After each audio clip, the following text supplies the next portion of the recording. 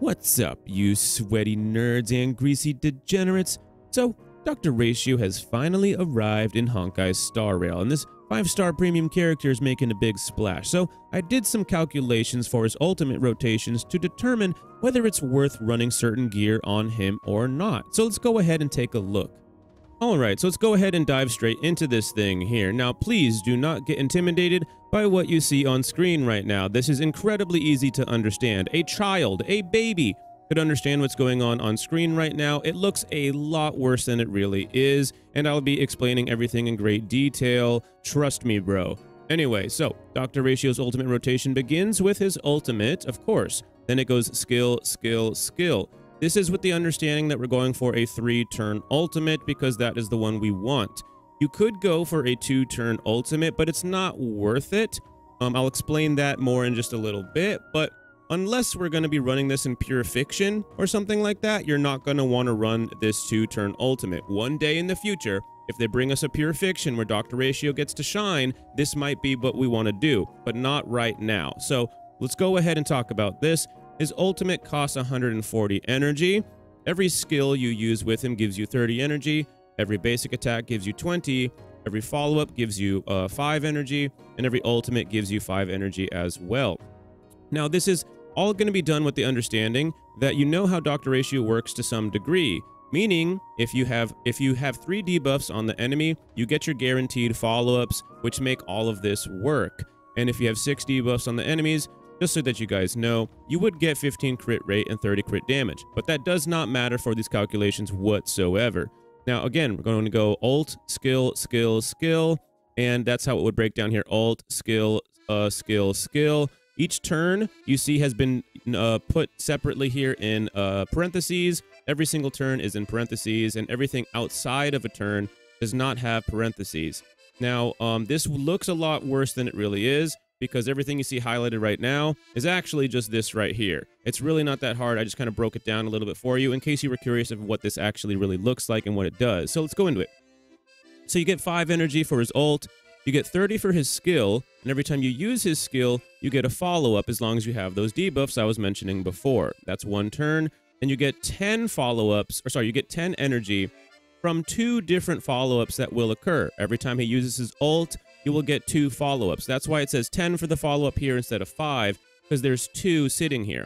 You just need any ally to hit the same enemy you ulted onto twice in order to get that follow-up. So now that you understand how that works, let's get into it. 5 for the ult, 30 for the skill, 5 for the follow-up, 10 for those other follow-ups, 30 for the skill, 5 for the follow-up, 30 for the skill, 5 for the follow-up. This is 3 turns worth of gameplay. This only gives you, unfortunately, 120 energy. That's not enough for your ultimate, but that's actually fine. And I'll explain why in just a moment, but as you may know, 120 is not the same as 140, but that's okay. Let's get into this. Now, if you are curious about whether you should run an energy regen rope or not, an energy regen rope would give you enough to ultimate in 3 turns without any other effects. You don't have to get hit by an enemy.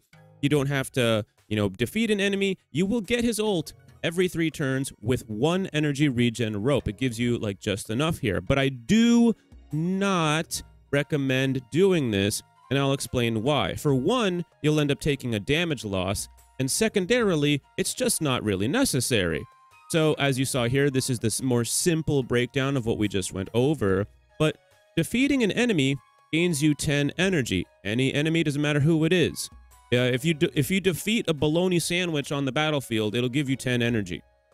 Now, being hit by an enemy gives you 10 energy as well. So either one of these would give you 10 energy. So getting hit 2 times gets you 20 energy. Getting hit 1 time and defeating 1 enemy would give you 20 energy. And defeating 2 enemies would give you 20 energy. Any of these scenarios would give you 20 energy, and that coincidentally is all that you need. Because the 120 value from his normal 3-turn rotation that we were talking about earlier just so happens to be enough with any of these effects to give you his ultimate. So his normal 3-turn rotation plus getting hit 2 times or defeating 2 enemies, either or, would give you his ultimate in 3 turns. This isn't just some trust me bro situation. I've tested this many, many times. this is incredibly consistent. What you see right here is super duper consistent. It's not technically guaranteed. There will be some moment where you don't get the ultimate in 3 turns, but that's fine because you're going to get it most of the time.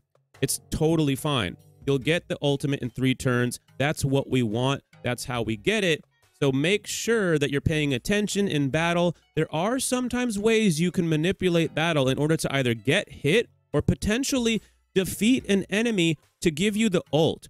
If you know your ult should be coming up soon and you haven't been hit by any enemies, if you haven't defeated any enemies, maybe consider deleting one of the mobs with a skill and potentially giving you your ult so that you can get your ultimate up. So that's why I'm showing you guys this and telling you guys this, because in combat, you can manipulate this a little bit to your favor to give you the 3-turn ultimate. Again, running an energy regen rope means you don't have to worry about any of this, but I would not recommend doing it because you take a massive damage loss. Let's see how much it would be, because running an attack rope would give you 43.3% attack. Without the attack rope, you don't have that. That's a massive number, dude. You don't want to be lacking that just to try to give yourself the guarantee, when to be honest with you, this is incredibly consistent. So let's move on to a hypothetical here, because a lot of you probably want to try to give him an ultimate faster. I understand. But again, I don't recommend doing this unless one day we get a pure fiction that kind of wants us to do that. But we don't have that right now. So we will go over this hypothetically because it's fun to. And anyone who's curious knows, don't try this unless you know what you're doing and unless you want it for something very specific. But again, most players should not be worried about this. But let's dive in anyway. So the original equation from before is the same. We just take off one of the turns. This would end up giving you 85 energy without the energy regen rope situation. It's obviously not enough for an ult. 85 energy ain't nothing, okay? Now, if you get hit or defeat enemies 6 times, either or 6 times, it would give you 60 energy. 85 with the 60 is 145, so this would give you the ult, but let's be honest, man, you don't have 3 turns anymore. We're trying to do this in 2 turns. If you're trying to do it in 2 turns, it is very, very unlikely you're going to get hit or defeat enemies 6 times. This guy's got, you know, single target damage. This is unlikely to happen in only 2 turns worth of combat.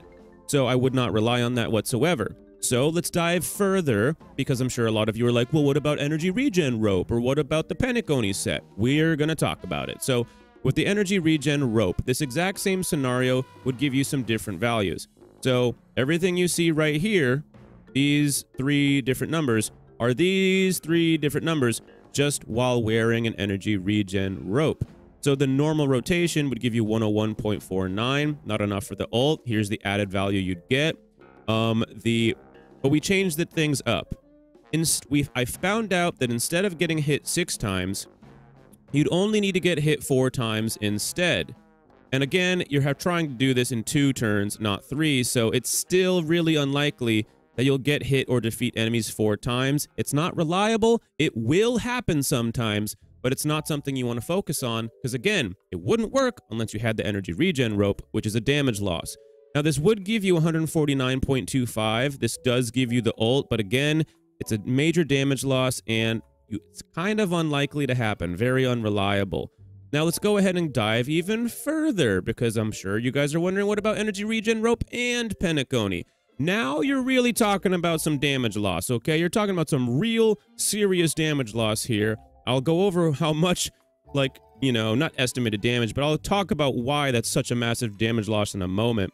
But with 24.4 energy regen, which you would get with the rope and the Penacony set. By the way, obviously you can run Penacony or Sprightly. I'm just, you know, using Penacony as an example. They're both the same amount of energy regen.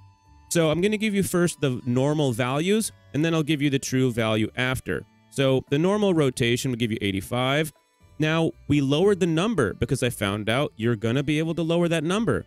Now, hey, getting hit or defeating an enemy, either or, in 3 turns, sorry, my bad. Getting hit or defeating an enemy 2 turns, in 2 turns, Jesus Christ.